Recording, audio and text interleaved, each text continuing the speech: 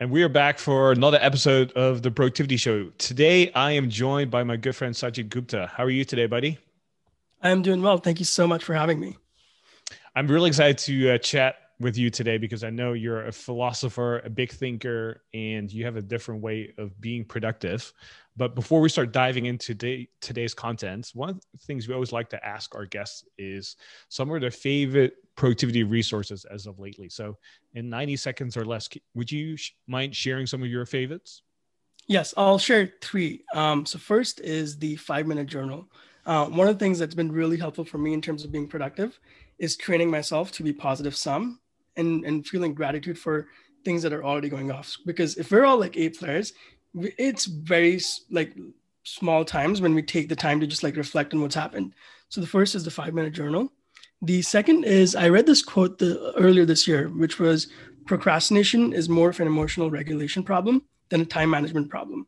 Because so many times we like try and fix it with like more schedules or more planning, and like it never works, right? If we're like procrastinating on something. And it's been super helpful to go and understand the emotion behind it. So it was this book, actually, Emotional Intelligence by Charles M. Jones, that kind of like breaks down, if you're feeling certain things, like what it actually means. And it helped me unlock a different level of productivity. And the third is something we did together is this, especially now that we're also connected, is the power of time off. So 3 months ago, we took like a weekend off, went to the woods in Austin and just relaxed. And I think most people don't do that. So just forcing myself to every week, even take like 3 hours to 6 hours without technology and just reflect on the week and plan for the next week. So those are the three sort of, some of them are tactical, some of them are more like philosophical, but they've helped me unlock like different levels of just being productive. Oh, that's awesome. Yeah. Thank you for sharing those things. And for those who are listening, we'll make sure to add the links in the show notes. So don't worry if you missed anything. Sajid, for those who don't know who you are, no, obviously I know you for a long time now, but for those who don't know who you are, would you mind kind of sharing your story and what you're up to? Yeah, I've basically spent the last decade trying to sort of like understand this concept of like how do you make a life through your art without selling your soul, and it's taken a lot of different forms. 8 years ago, I was starting out and was just basically really inspired by all of these podcasters that I listened to. So I emailed about hundreds of companies and podcasters, and basically was like, "Hey, I'm right out of college. I want to work with you. I'll offer to work with you for free if you give me a shot." That's how I started working with the podcaster named Andrew Warner of Mixergy, and did really well for him. And then within the next 3 years, ended up working with some of the top podcasters in the industry, Tim Ferriss, Seth Godin. And it was just really great experience being on the business and growth side for a lot of creators I was inspired by. And then last December, started my own show called Conscious Creator Show to like explore this topic more further. And more recently joined with this company called On Deck to create a fellowship for other podcasters. So really like the common thread that like ties everything has been one, this fascination with like people I call creators, whether like artists, podcasters, and then being sort of like in that role of supporting them and helping them achieve their dreams. You know, you and I have had many conversations late at night over a few drinks every now and then too, like trying to figure out like what do we do with our lives. And I know a lot of people who are listening are always trying to figure out like, you know, if they're unhappy with their jobs or they're not quite sure where they are in life. Like you and I have had many conversations about that. Like how did you kind of figure that out for yourself? Like this is the thing I want to do. Yeah, and I think this is actually, it ties in with like probably my number one productivity tip for people is asking yourselves this question of like, what am I actually working on? What is the game I'm playing? Because if what you're working on or the game you're playing is not the one you want to be playing, even if you're at like max Asian efficiency, it doesn't matter, right? Because you're working on the wrong thing. So a few things I do to sort of like make sure I'm on the right track is one is this exercise where I basically try and project 3 years or 5 years down the line of what I'm doing and what that looks like. Whether it's looking at other people in those roles, whether it's just really like closing your eyes and imagining what that would feel like, and asking myself the question, is that what I want to be doing? So, for example, right out of college, I was working at GE Capital, and I remember there was this person sitting in front of, in sort of like front of me, who'd been there for 10, 20 years. And I looked at that and asked myself that question without any judgment of like, is this what I want to be doing in like 5 or 10 years? And the answer was no. And that's when I knew like I had to leave right away. In terms of like what I'm doing now, what I do is like I'll imagine sort of like what that looks like in 3 years, and then just like ask this question is like, does that feel expansive? Like I want to keep doing it, or does it feel like constrictive, right? Because like sometimes, let's say you're in a job and you're on the track to become a manager, but if you like stop yourself and ask like, do I actually want to be a manager? Do I want to manage like tens of or hundreds of people instead of like doing the thing that I'm passionate about? That actually might not be what you want. So just going back and asking this question, is this what I want to be working on? Is this the game I want to be playing? Yeah, this is something I was always very fortunate in, because when Asian Efficiency started, it started off as a passion project. It wasn't meant to be a business. It was never meant to make money. And I was just committed to blogging every single week, writing about productivity. And as I was learning about productivity and time management and efficiency, and it just accidentally turned into a business. And I'm very fortunate to be able to do something that, in your words, kind of feels expensive over time, right? And like I was passionate about productivity. I was already passionate about business, and then being able to manage both of them, to do them at the same time, and then expanding from there. I'm very fortunate in that sense. But I know for a lot of people, that's not always the case. I like the idea of just asking yourself those questions, but also looking at people who are further ahead of you and seeing like, is this actually something I want to go on? Mm-hmm. Yeah, and one thing I'm curious about is when you were like in those days of just like writing every day and blogging every day, um, how long did it take for you to like start seeing some success?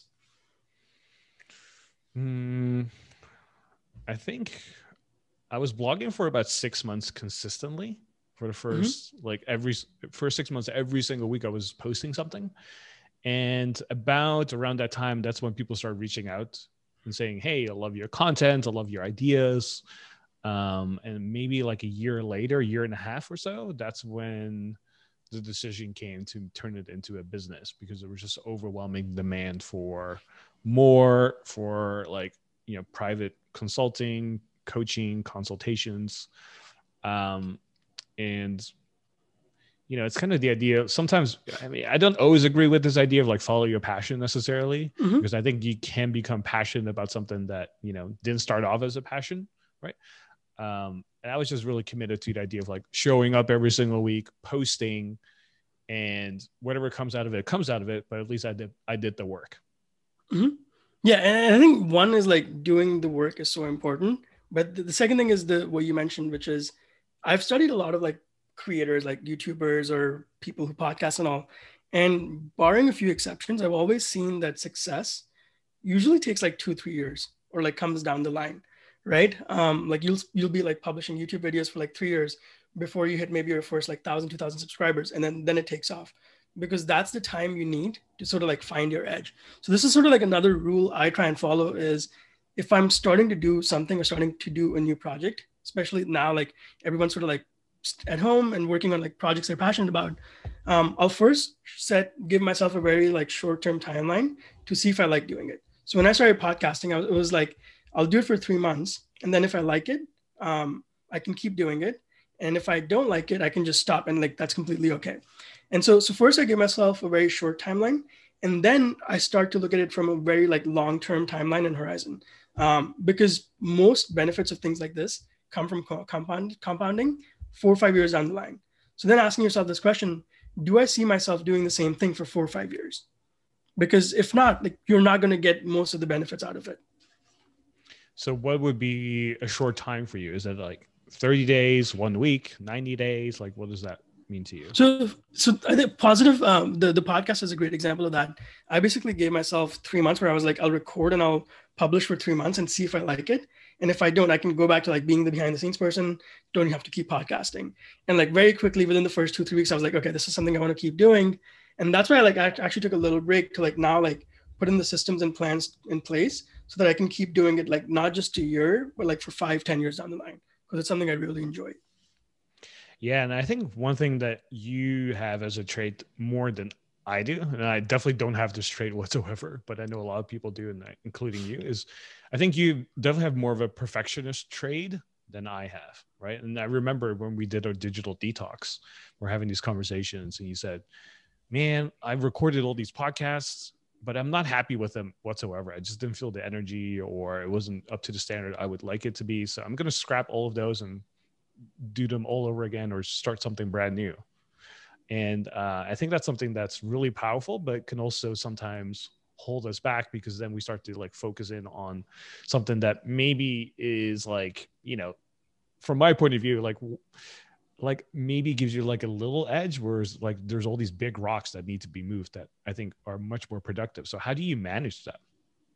Yeah, there's this huge balance when you're sort of like in that like creator space of just trying to improve. But then there's also sort of the business side of like, okay, like we need to move forward. I won't even actually use the statement that I manage it, because I think I'm still learning.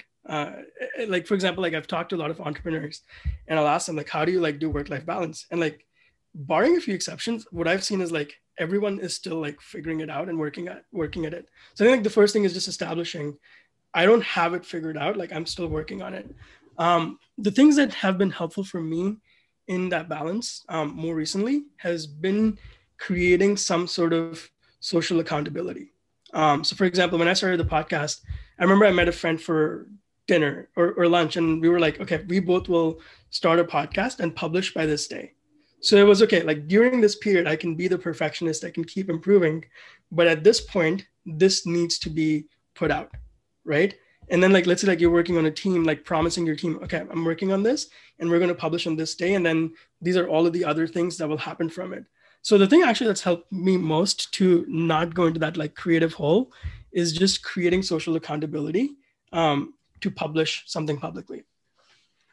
Yeah, I think that's something is so underutilized, because one of the things we always teach inside of our courses and in our podcast as well is just when you can add accountability on top of your goals, the chances of you succeeding goes up tremendously, right? And so anytime I set a personal goal now, I always try to find some form of accountability as well. So you mentioned like you use social ones. My preferred method personally is like having a coach or a person that I have to report back to and say, hey, like I have a personal trainer, and that's a form of accountability because I have to show up, and you and I have worked with the same one, Bert, as you know. And Mm-hmm. I actually need to get him on the podcast at some point to talk about feet productivity, because he does a lot of foot strength and all that stuff, which is very interesting and blew my mind. But that's a different story. And yeah, so anytime I set goals, I always try to figure out, okay, yes, we want to add a reward to a goal because I think that's useful as well, and because it really motivates me. But also, if we add a form of accountability, the chances of success goes up tremendously. So you have all these different components to like goal setting and just achievement.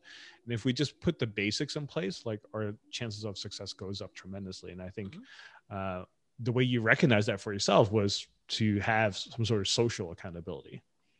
Yeah, one thing that you mentioned, I'm actually curious, like how this applies to you for business. One of the benefits of like working with like a coach or hiring someone is to improve at that thing. They'll do the learning for you, and then they can bring that to like however they're coaching you, right? Like, because like the amount of time Bert is spending reading like fitness stuff, there's no way I'm going to do that or you're going to do that. So one thing I'm curious about for you is like when you look at your business, how do you decide whether like some like there's like a let's say like a job to be done or a task you want to go attack it yourself because you like the creative part of it, or you'd rather hire someone and then just have them do it and like pay for it? I'm definitely leaning always on the side of delegation rather than doing things Mm-hmm. myself. And so to me, it's kind of the idea of if I'm going to do it myself, it has to be very energy giving, meaning I'm really excited about it. Like this is something I want to do. I want to take ownership of this. This is going to be my little project or my little thing. If I don't get that kind of energy or feeling, then I would rather delegate it and have someone else do it. And ideally find someone even in my team that is really passionate about that or wants to learn about that. So it's kind of a win-win for everyone, right? And if it's Mm-hmm. nobody on the team that wants to do that, then I would give it outside of our company and just find someone and pay them, assuming there's some sort of ROI or it makes monetary sense, right? Because I think as a business owner, anytime you delegate something outside of your company or even within your company, but Mm-hmm. especially outside the company, you have to exchange money for results, right? And those results have to be worth the money. And so that's something I always try to think of too. It's like if I'm delegating this to someone else and I'm paying, let's say, $1,000, like, can I realistically make that back, like, in multiple forms or multiple spades, right? And if I can't see that, or that cycle is way too long. So for example, if I'm investing $1,000, but it might take like 10 months to get it back, am I willing to make that trade-off? And sometimes yes, and sometimes no. It just depends on the horizon as well. Yeah, so you're looking at the horizon of like where the ROI will come from, and like if that is worth it. Yeah, so like I'm a big fan of scaling up, right? And one of the things they Mm-hmm. talk about is the cash cycle. So like you have cash in your hands and you put it in somewhere, right? Let's say you put in $1 into a machine and the machine start working, but then eventually the machine starts spitting out something too, and hopefully it's more than $1 that you didn't get back, right? But then Mm-hmm. ideally it's one, more than $1, but two, how fast is that cycle, or how short is that cycle? The shorter the cycle, the better for you, because then you can reinvest the profits and so on. But if the cycle is really long, then the payoff better be really high. Mm-hmm. And so I like to think of it as that way. And so, every dollar has its own job, right? That's kind of like a personal finance mantra.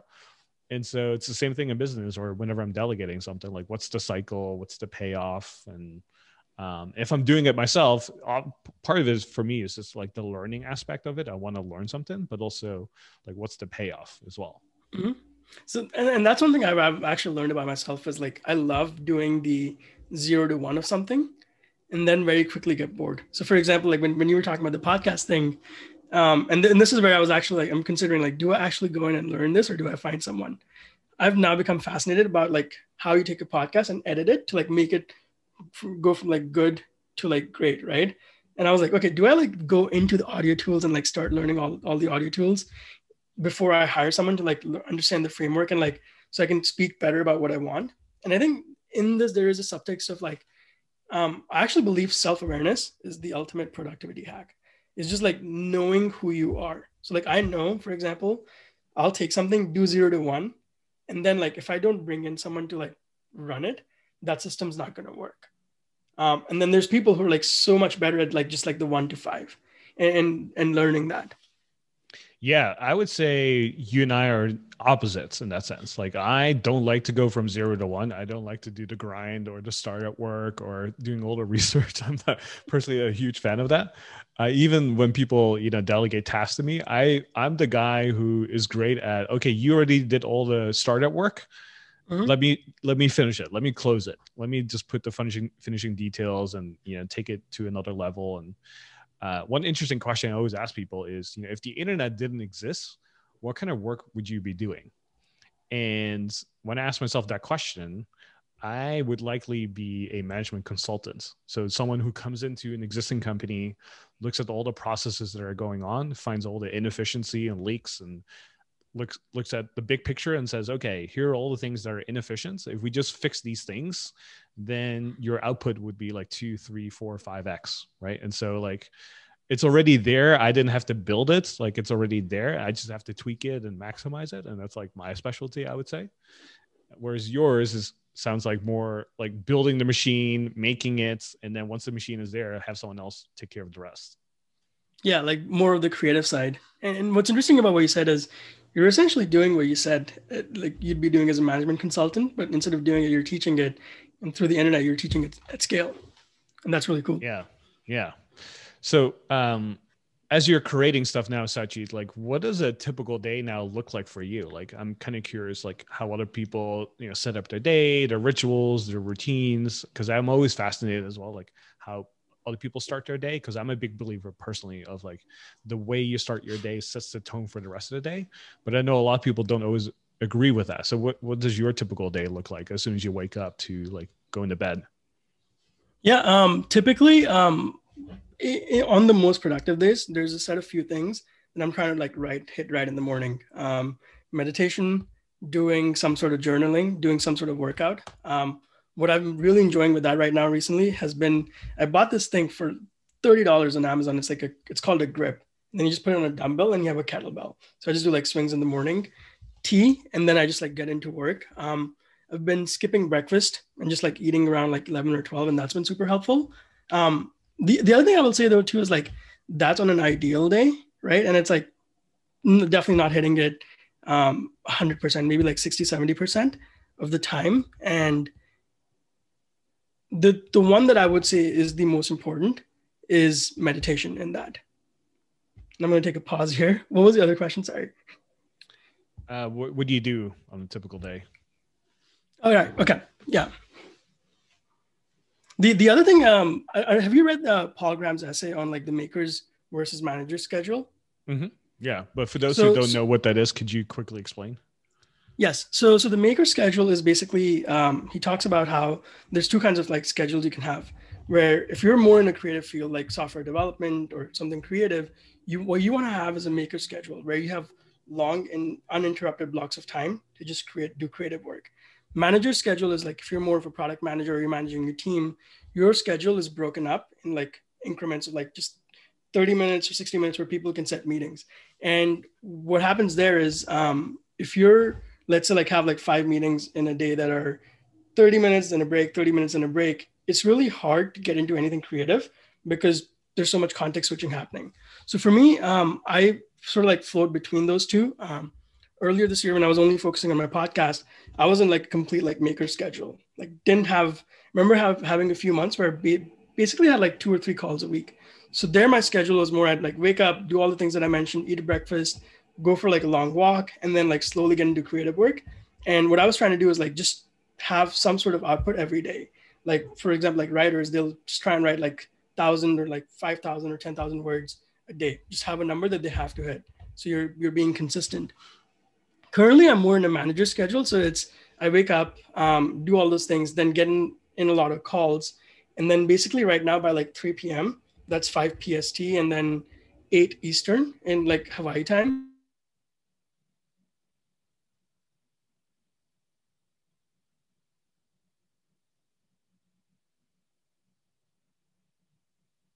So calls are done. Then I'll go for a walk, come back. Just like 2 to 5 hours a day for just creative work is super important for me. Sorry, I just lost you for a second there. Oh man, Could you repeat? can you hear me now? Yeah, I hear you now. Could you just repeat the last section that you said, like the 8 p.m. New York from there? Yeah, sorry about that. By the way, about the internet thing, I don't know what's happening. I'm gonna call them after.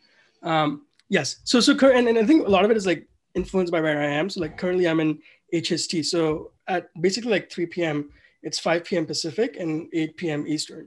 So now my calendar is like more geared towards that. Where basically 9 to about 3 p.m. here is like calls. So I'll just do calls, and then I end that, go for a long walk, come back, take a shower, eat dinner, and then just get into creative work. I'm also more of a night owl. So when I'm in like regular like EST hours, I was being productive from like 10 p.m. to like 2 a.m. Like that's sort of like nighttime. Yeah. Do you find to yourself that certain seasons also make you more productive or focused? Like, for example, I am way less productive in the summer, but I'm way more productive during the colder months of the year just because there's like less going on and like that's the kind of season I'm into. But also from a global point of view, I think there's certain years I'm way more focused on work and the other years I'm less focused on work. Like, do you find that to be true too? I hadn't thought of that until you mentioned it, but definitely, because around like sometimes like probably like December to March is whenever I'm like with like the new year, like thinking of like starting new projects. And whenever I'm starting a new project, I'm like really like diving into that. And I agree with the fact that like yeah, we all have these like sort of like seasons, right? I think it's really interesting. When I was 10 years ago, when I was starting out, I would read all these productivity books and like try and like basically like be like a robot. But we're not, like we're humans, and we have seasons and we have highs and lows and dips and stuff. And I think through those cycles, we basically try and create as much as we can. So when it comes to your like schedule, right now you mentioned you're kind of like on a manager schedule. Um, how do you make that conscious decision? Is that something you do consciously to say, hey, right now I'm in a phase where I'm going to make a manager schedule, or is that something that just naturally happens? It's a combination of, yes, like a conscious choice of like this is what this thing requires, and it goes back to that question of like what game am I playing and what does that require. So for example, um, Mark Andreessen, who's the founder of A16Z, actually has also talked about the same thing, where he wrote this post on like productivity back in the day, like I think like 10 years ago, where he was talking about just how his schedule was completely like uninterrupted, like no calls and stuff. And then he recently wrote an article where he was like, it's completely flipped now. Like every basically like 30-minute segment that he has planned is because he's doing like board meetings and VC meetings. And so for me, it just depends on what I'm working on and knowing what sort of output and calendar that requires. So for example, right now I'm like building this fellowship, which means talking to a lot of people to fill the first cohort. Let's say I want 100 people in the first cohort, and I know it's going to be a 25% conversion, right? Let's say, just as an example, that means I have to talk to 400 people. 400 people over like X number of days will mean like these many calls a day. So just sort of like working backwards from what you're doing to know what that requires. Yeah, I think that's really, really good because when I think about my personal life, my life is changing and evolving. And as a result, my schedule, which is kind of a reflection of my life, changes as well, right? So in the early stages of Asian efficiency, it was very much building stuff, producing stuff, creating stuff. So there was a lot of deep work involved and uninterrupted time to do things. And as Asian efficiency is evolving, it's a lot more connecting with other like-minded people, other business owners, talking to a lot of customers and clients, kind of getting a pulse of what's going on in the industry, in the marketplace, and so on. And so it's a much more manager schedule for me now, less of a maker schedule. And that's just the season of life I'm in, right? And so whenever we hear productivity advice of like, hey, you need to do 4 hours of deep work every single day, I mean, there's a lot of value to that, but you also have to contextualize it as well. Like if you're someone who is in board meetings all day or is in client meetings all day, like that might not be true for you. So you kind of have to contextualize that. Yeah, every piece of advice is 100% right in the right context. But if the context doesn't match, you shouldn't be listening to that advice. Oh, I like that. That's a note or downer for us here.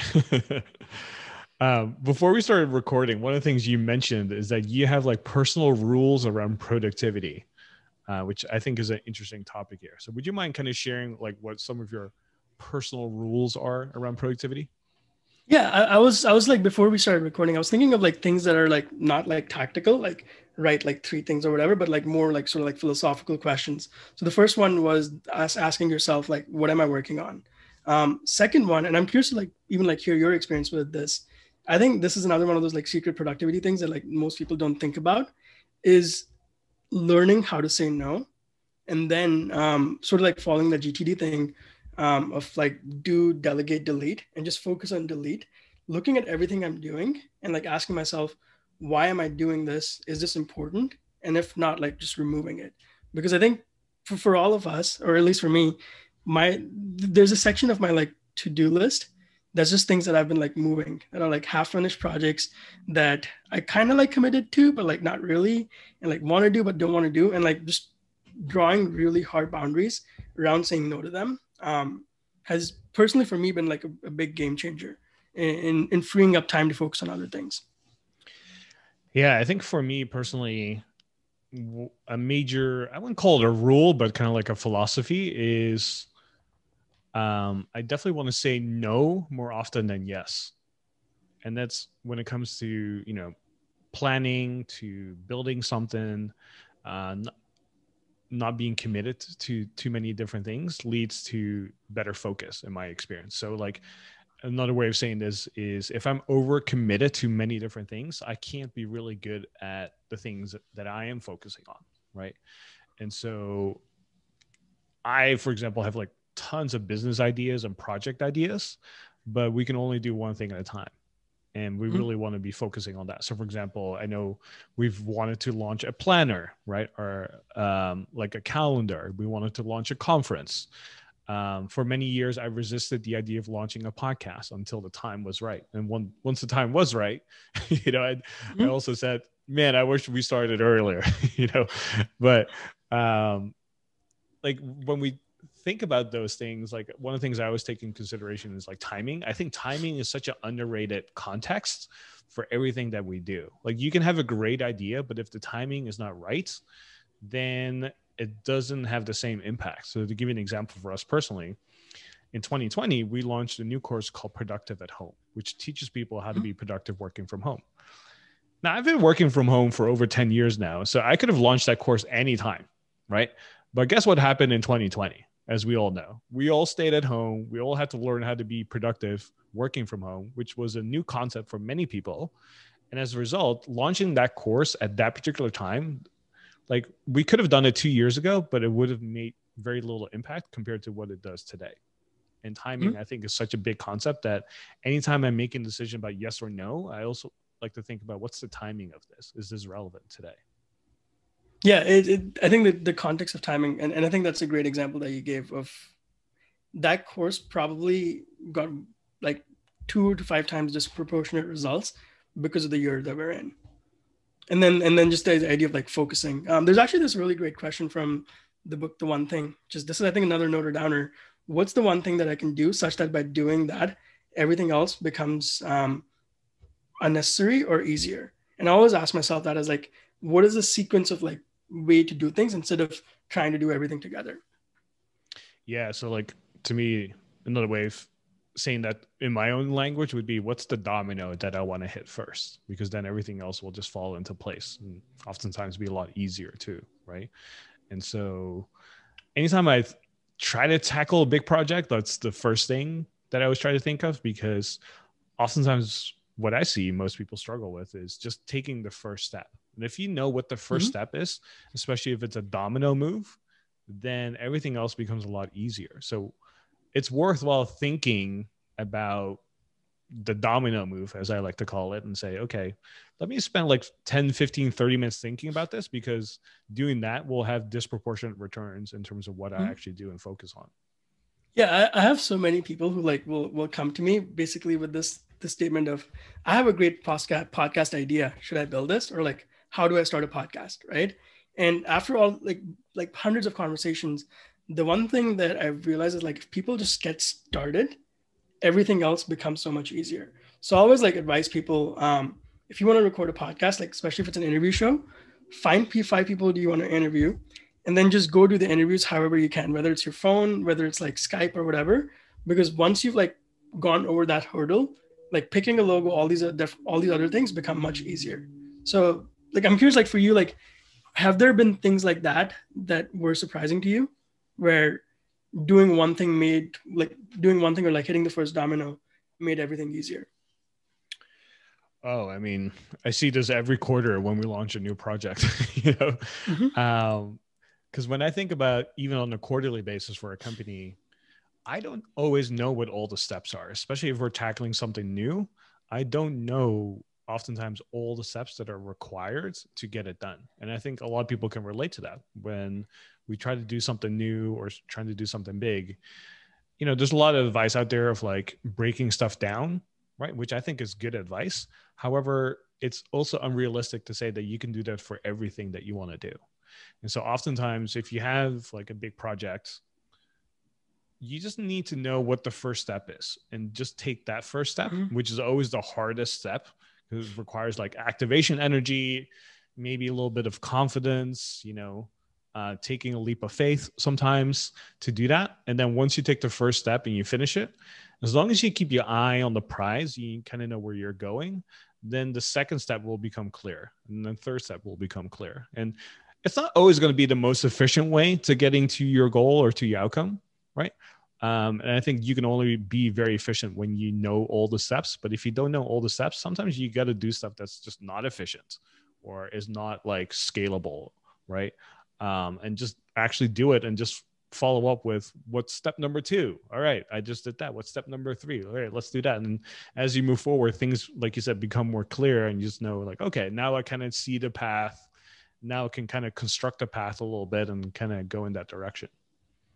Yes, so many times like we're like sitting on the couch waiting for the perfect map to drop. What we don't realize is like we have to get started and explore the territory, and that's how we like figure out what the map is.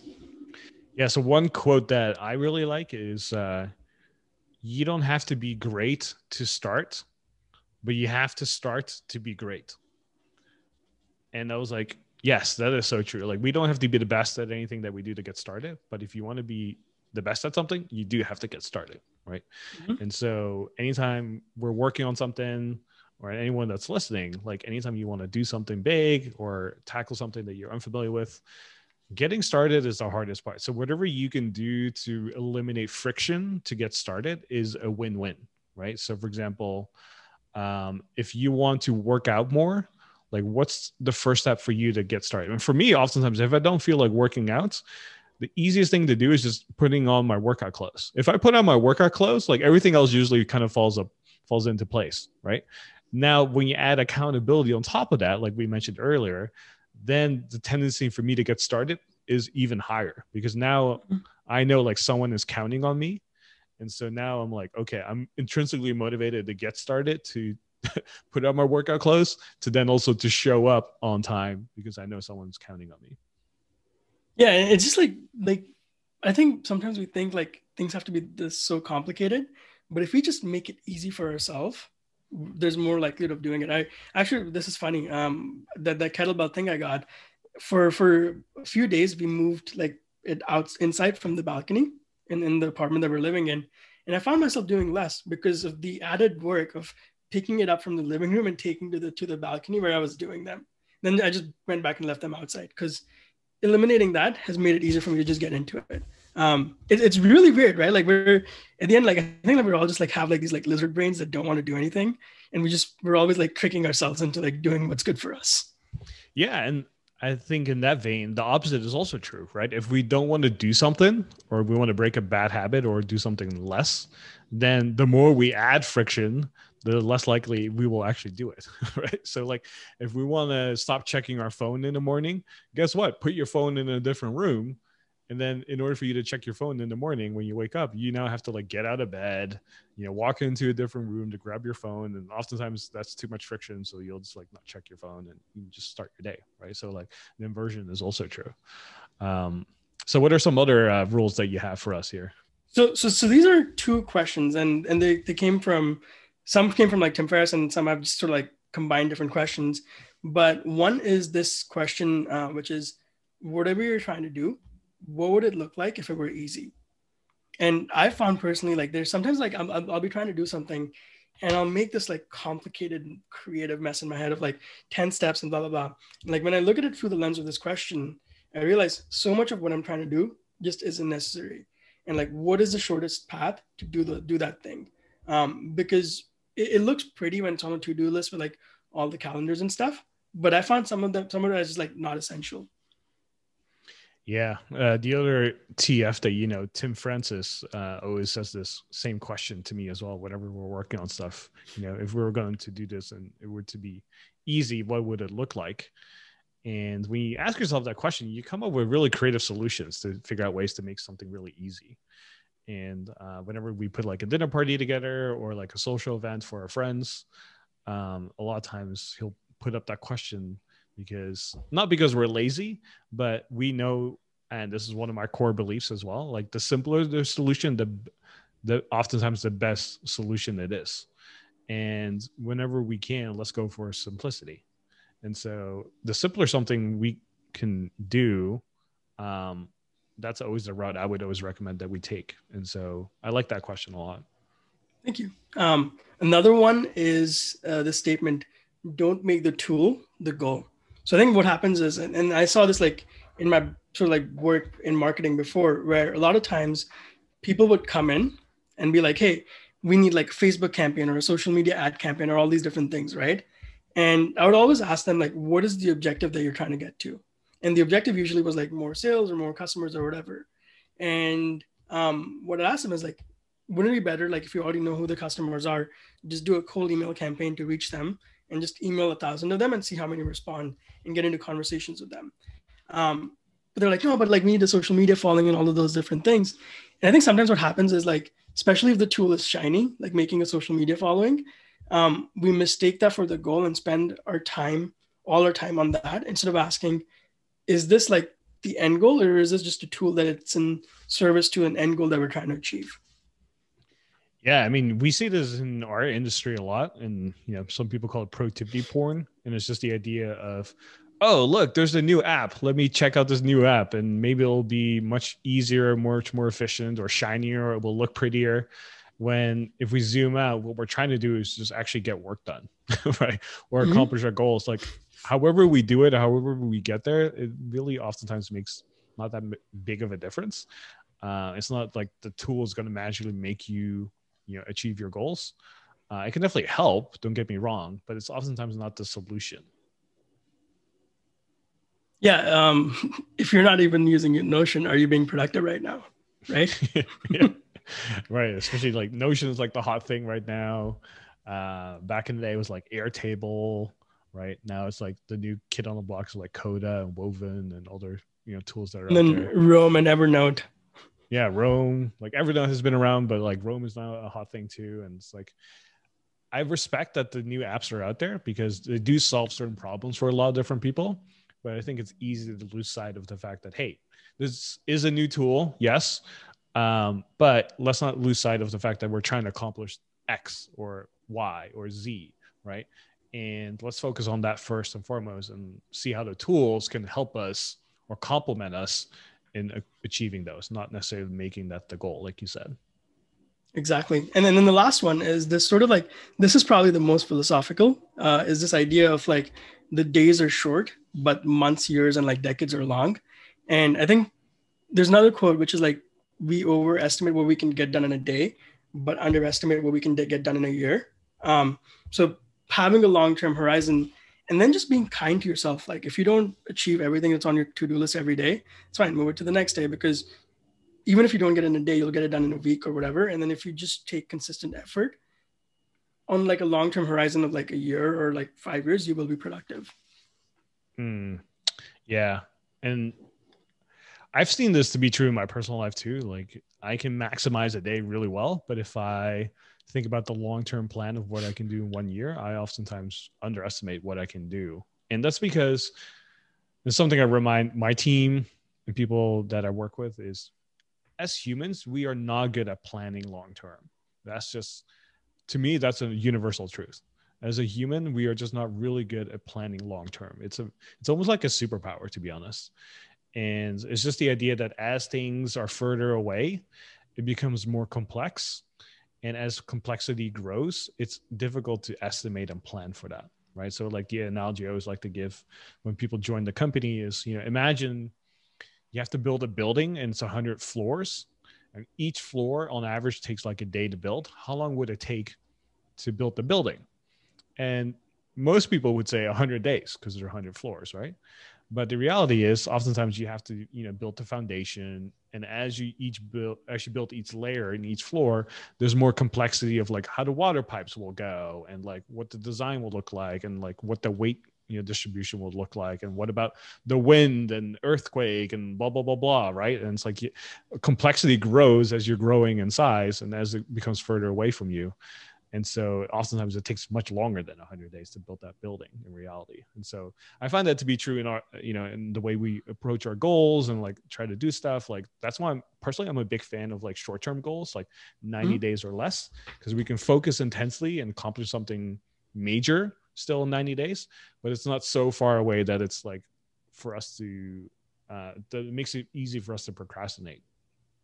Yeah, we're not very good at like delayed gratification, right? And like really like understanding the power of like compound interest, where it's like just like a little bit of improvement over a year or 5 years is a lot of improvement. And we for some reason we can't understand that. Um, one Yeah. thing one thing they said interesting was like the building example. And I think this is another sort of like philosophical thing where it's I realized like let's say like you have like a system, right? We and we want to add something to it. Usually we think adding one more thing will maybe increase the complexity just like that, like by one thing, like incrementally. But most of the times, like the complexity increases exponentially. So another thing I try and do is like not try and like not add new things to things unless like they're really required. I think a great example is in companies, there's always sort of like a new tool and like you think you just add a new tool and that's it. But then like that tool has to connect through APIs with everything else you're using. And now you have like 10 more sort of like API connections that could go wrong. And the complexity has just gone up exponentially. Yeah, and I see this a lot with hiring, right? So like when people think about hiring people, you think about, okay, well, if I'm going to bring an additional person to do X, it's going to make everything easier and simpler. And oftentimes what you actually find in reality is when you bring someone on, um, oftentimes that's a good thing, right?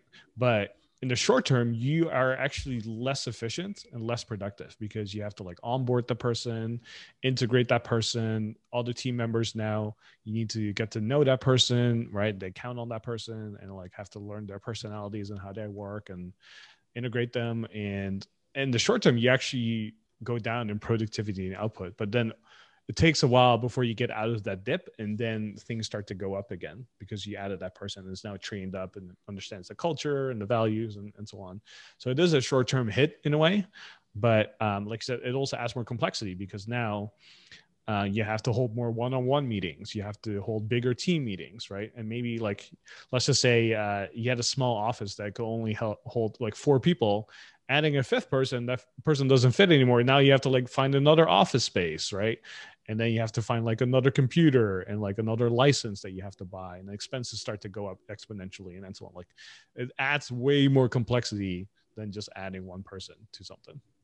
Yeah, an interesting example I heard from a company was they were trying to like make sure like everyone could sit around like a lunch table, and then when they like added like that an extra person, they're like, oh wait, now we have to buy like more like lunch tables, and then is that person sitting alone, right? And like how does that work? So just always keeps increasing. Yeah, exactly. Now, I know we're coming close to our end time here. But before we wrap up, you mentioned the book at the very beginning. I want to make sure we talk about this very quickly and briefly about emotional intelligence that was rocking your world. And how you mentioned how like procrastination is an emotional regulation rather than a time management thing. Can you like quickly speak to that? Yes. I think for me, what I found personally, like actually, this is a great example where I was talking with a friend last night, and we were kind of like in a similar situation with a client where we hadn't sent the invoice. And that like became a whole discussion of like, why haven't we sent the invoice? And what we realized was what we're dealing with is, let's say like we were signed up to do X, Y, and Z for a client. And then we had a conversation about adding like ABC to it as part of the contract. And like ABC didn't really get done. So like we did X, Y, and Z, but like felt like ABC wasn't done. Then we're like, oh, should we like adjust the invoice or whatever? Did we actually deliver? Did we like not deliver? Should we charge less? Right. So the thing wasn't actually just send the invoice. It was all of those questions that we were asking that were in a way like a reflection of how we think about ourselves and our relationship with the client, which was a conversation because there was some like resentment involved of like, oh wait, like, but we weren't supposed to do this and like we weren't set up properly. And what I found most for most things that I'm like delaying on, it's usually something around that that then is a conversation, a hard conversation with someone that I don't want to have. Yeah. I think procrastination is a symptom of a lot of different things. So, like an emotional thing, like you mentioned, oftentimes it can also be masqueraded as an energy problem. So, for example, what I often see in a lot of people is when you're tired, it's so easy to procrastinate and to delay stuff because you just don't have the energy for it, right? And so when someone is procrastinating a lot, you kind of have to inspect and see like what is actually the root cause of this, because procrastination is just a symptom of like many different things, right? Just like when you feel sick or you don't feel that great, it could be a symptom of many different things. You could have a virus, right? You could just didn't sleep that well. Maybe you ate something bad, right? Like it's just a symptom. Like you got to figure out what the root cause of that is. And I think that's what one of the things that fascinates me about procrastination is just like there's just so many things that address that and that could cause it as well. So there's no one solution that kind of like fixes that. You really have to figure out what is the root cause of this. Mhm. Yeah, and sometimes it's like it might just be that your basics are off. Like, are you drinking enough water or sleep or diet? And it's funny, like everything just comes back. Not everything, but a lot of things just come back down to the basics. Yeah, and that's why at Asian Efficiency, every year we do a back to basics series on our blog where we just go back to the basics because like you said, it just if you get that right, everything else will usually fall into place. And again, we'll make sure to link to the book that you mentioned earlier. Can you just show it real real quick again? Yeah, and I'll send you the link after too. Emotional Intelligence by Charles M. Jones. Yep.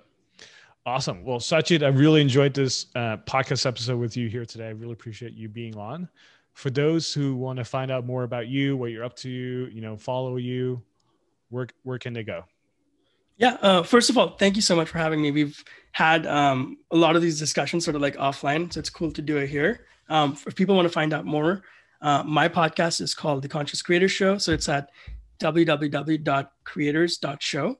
And then if people want to learn podcasting, I'm working with a company called On Deck. So that's at beondeck.com/podcasters, where we're basically creating a fellowship to inspire the next generation of podcasting talent.